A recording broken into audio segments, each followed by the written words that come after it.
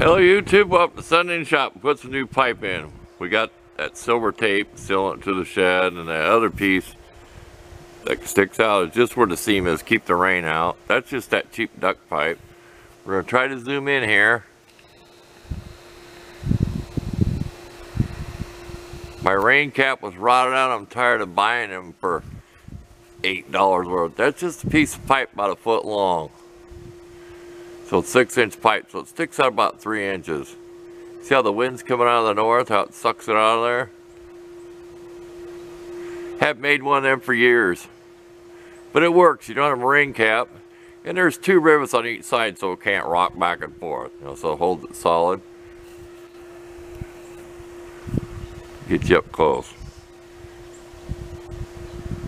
Just regular wood out in the yard. I had some of that creosoted telephone pole. Was a little bit blacker, but it's getting old. Anyway, off to something else. Okay, we painted that semi-gloss black. You can see down there. And we've slowly been building up the fire this morning several times to burn it off. So it looks like a flat black. So that's better than using flat black from the start. It is about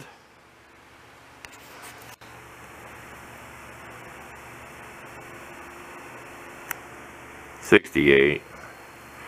Said it's only like 45 degrees outside. What's it look like there? Kind of went down. Kind of went down, the fire did. I've had it shut down, but we did want to modify this. This comes right up to this comes right up there. My other ones, I made them longer, so you just move so far. So the flapper is longer. It's not there. It stops back in there. You're still going to get sparks when it's light up. We're going to build a deflector in there. Let's try this again so it ain't so smoky. There you go. Just wood from the yard. We're going to try a deflector right here. A piece of metal goes down so the sparks don't jump straight out of the hole. Just wood from the yard. From neighbor's elm tree, we had 45, 50 mile an hour wind, so there's plenty of branches around like this out in the yard I've been picking up this morning. So there you go. Let's go off to another subject. Everybody's been stunned to me for a long time and is probably tired of seeing my wood stove. Okay. This is our Smith & Wesson Tomahawk. You can pause on that. I've showed it in other videos. We did take it to our belt sander and put that edge, you know, made it wider, because that's just a real short edge. Excuse me. We can do this. We didn't like what it looked like, how rough it was, so we spent a lot of time. We probably put an hour into this. See the flat side of this one, my diamond hone? I can't tell you the brand of this. I really honestly can't tell you the brand. It's a Smith. Like my Smith sharpening system. There you go. They make them all kinds of brands. The other side's pointed. When I'm done, I'll show you. We went on the flat and actually smoothed all this. See where it changes the bevel? Then we went out here and put like a micro edge, what I call it. We put a sharp edge way out here, real steep. So when I sharpen this, this is all I have to do now. I never have to go back and touch this part. And we buffed this with our scrub pad buffer. You know, we put in our drill where we cut up those 3M Scotch pads. So it's not bad, because it still had paint here and there, and we might have got up in here a ways, but still, it's been used. We used it all last winter. So there you go. I thought I'd show that. So all I got to do to sharpen this now through the winter time, if I don't do any serious damage, is just that fine edge. We did not like how that looked. It was kind of uneven. We just didn't like the look of it. So I may take a picture, close-up picture of that, or I may not, because you've all seen knives and hatchets before. Okay, on to a little project, and I'll show you a new spray lube stuff that I found in clearance. So stay tuned. Okay, we was in Walmart the other day. In fact, I left the sticker so we can see it here. $2 on clearance. It was normally $3.96. Made by DuPont Chain Saver. I said this, instead of taking a lot of pictures, just pause. You can pause on it. Let's go around here to this part. Teflon fluoropolymer improves lubricity. Big words. Will not fling off. Sets up with a dry wax film. That's what I'm looking for. Okay. This is what it sets up like. We did the best we could. We used a piece of this. This has been drying for several days. And we'll put our finger in here. So it really doesn't dry. If you put on a Q-tip, it kind of almost have a yellow tinge to it. But we're going to use this. We found a use for this. Besides just spraying on a chain. Okay, thought you'd give a real good look at that stuff. We're going to use it in our knife. Okay, this is one of my spring assists. It's TAC 4's TF469. I gave the other one away. The other one was really big and manly looking. This is more streamlined.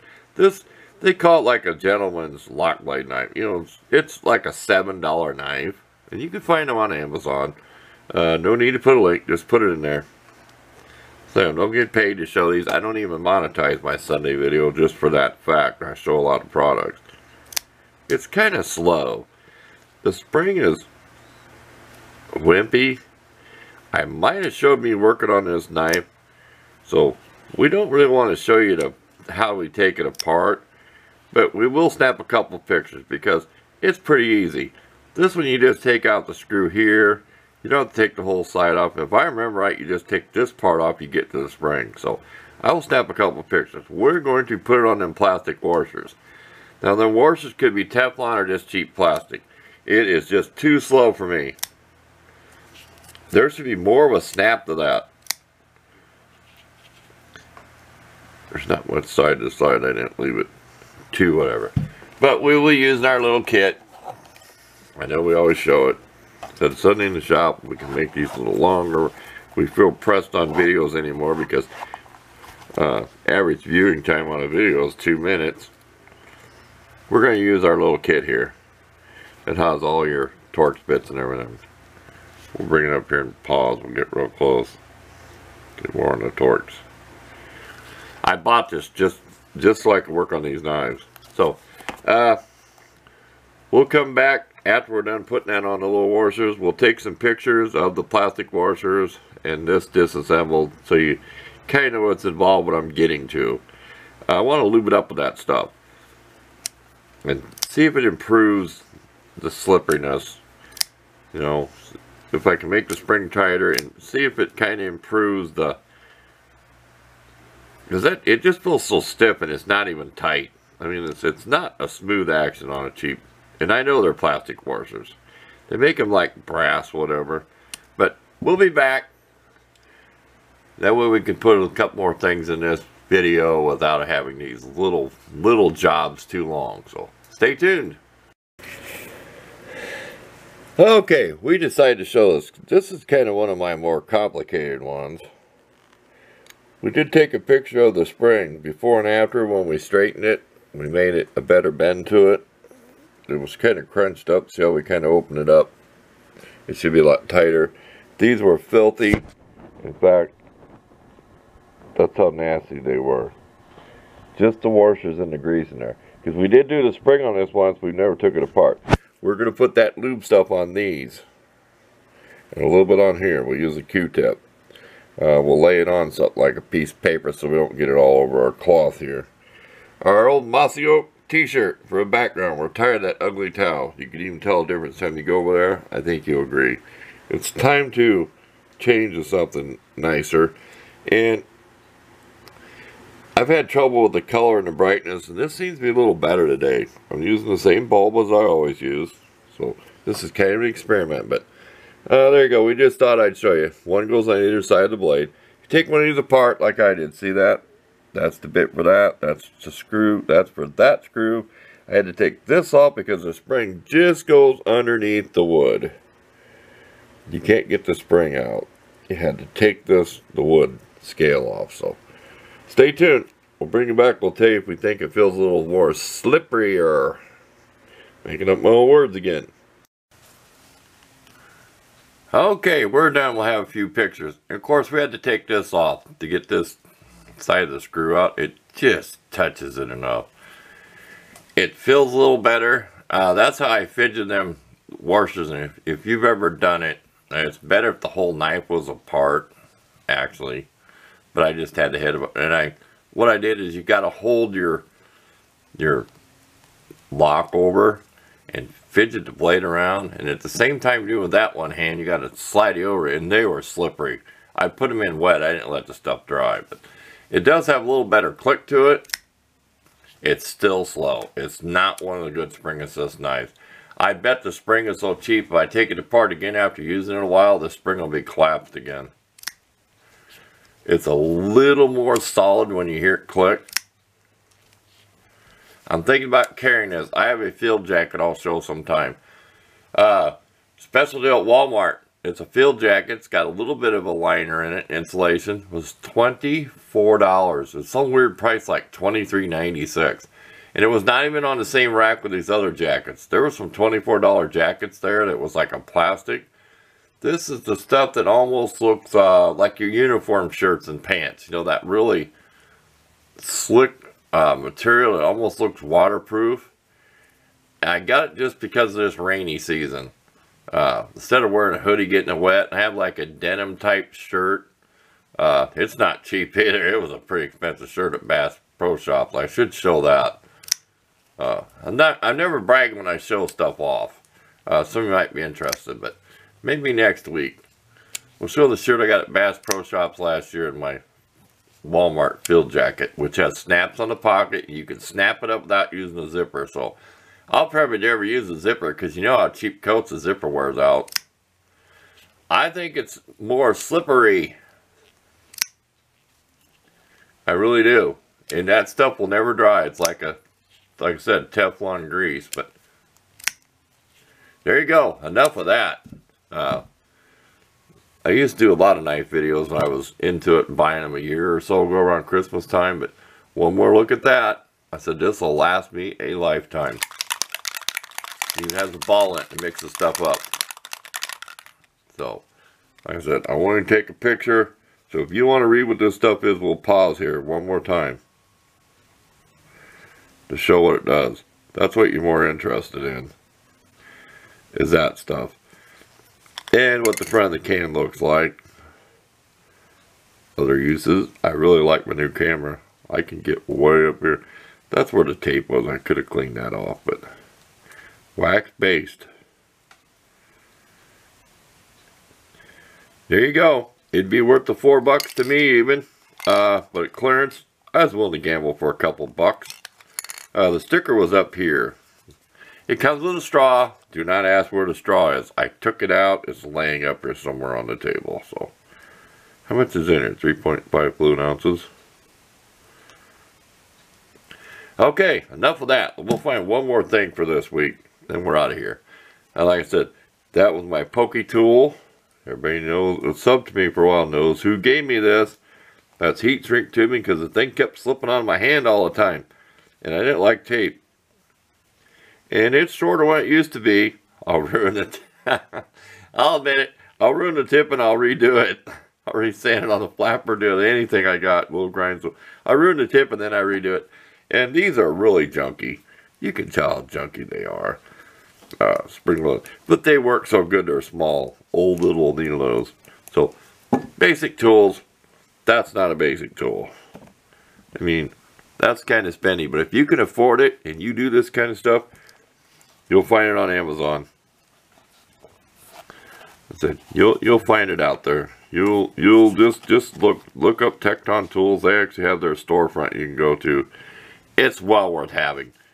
The tweezers for small stuff, and that's your little spudge whatever. I used that on the car when I was doing the windshield, putting the sealer in. I was running across that rubber gasket. There you go. Now plugging that tool. So it took 3 different size bits. So, like I said, we don't want to make these too long. They've been like 15 minutes, but it gives us something to watch on Sunday, I guess. So, stay tuned. We'll have one more little thing before we go this week. Okay, beans, tis the season for the wood stove.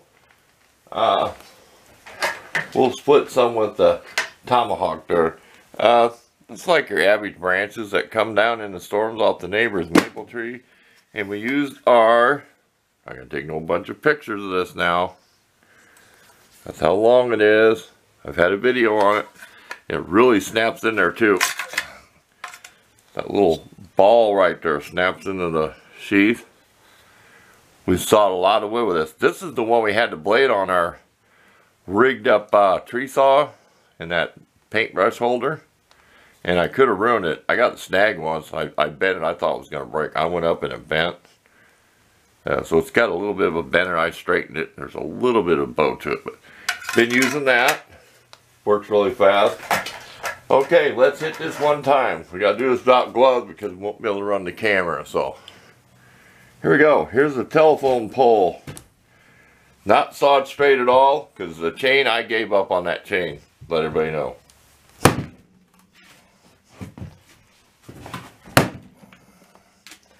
This is very hard stuff. I mean, it's very hard. Hate spending this many seconds even doing it. One more time, it's starting to crack. Nope.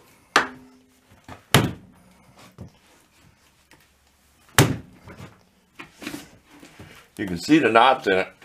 Gotta remember, pine tree has branches that grow all the way from the center of the little tree. That's why pine is hard to split. There we go. Aha. See that? Just so you know I'm not lying. See how it grows all the way from the center? Hope you can see that down here. Right there. So it makes it very hard to split. Really hard. We'll set this up here and give it a good high we can see it before we go. Hiya! There you go. Thanks for watching this week. We'll look forward to seeing you next week.